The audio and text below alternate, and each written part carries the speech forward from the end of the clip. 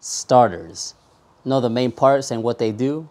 Armature, it spins and creates a magnetic field.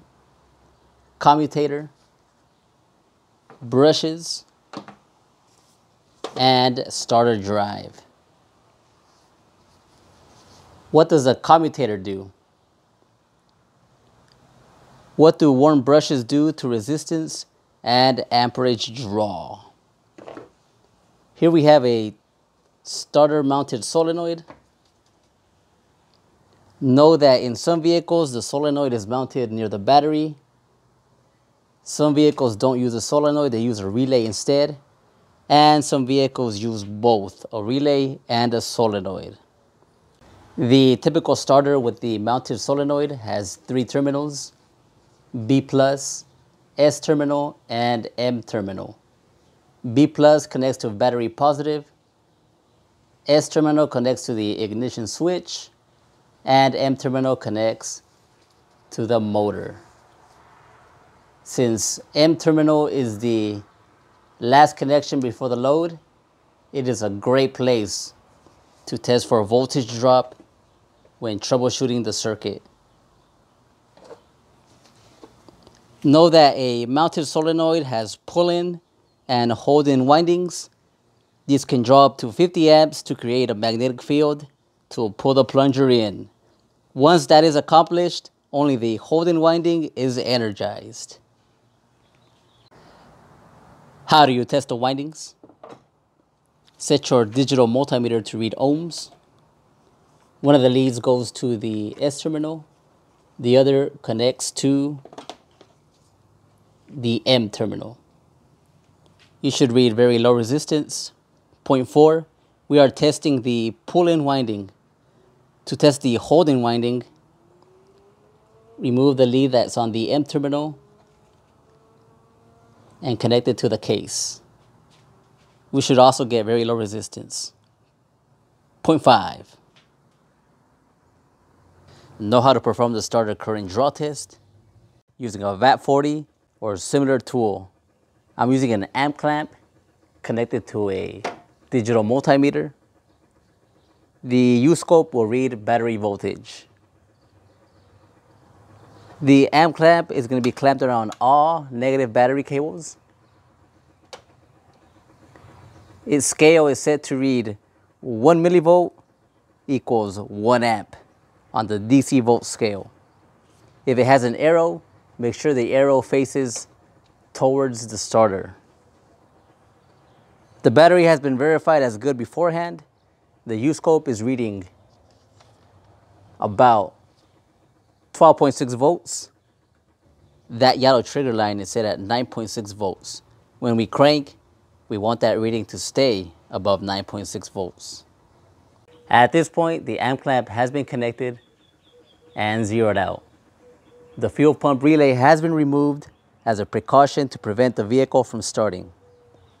This here is a fancy remote starter that connects to the starter motor relay.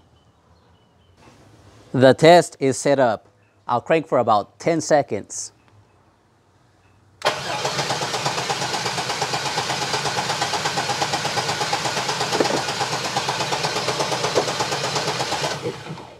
The results are in.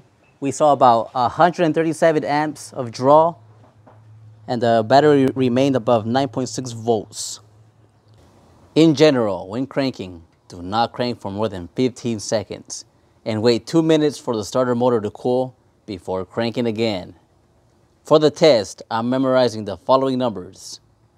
Between 130 and 200 amps is what's considered normal draw. But know that some starters can draw up to 400 amps. Service information is the key there. Also, starters rotate at about 200 to 250 RPMs. What type of starter draws the least amount of amps? What if the current draw test was below specification?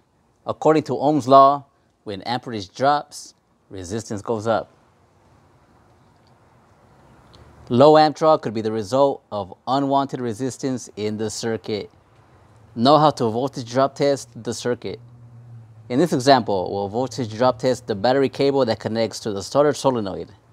connect your digital multimeter positive lead to positive battery terminal post. Negative lead goes to the starter solenoid B+ terminal. The fuel relay is still off and the remote starter is still connected. Crank the engine.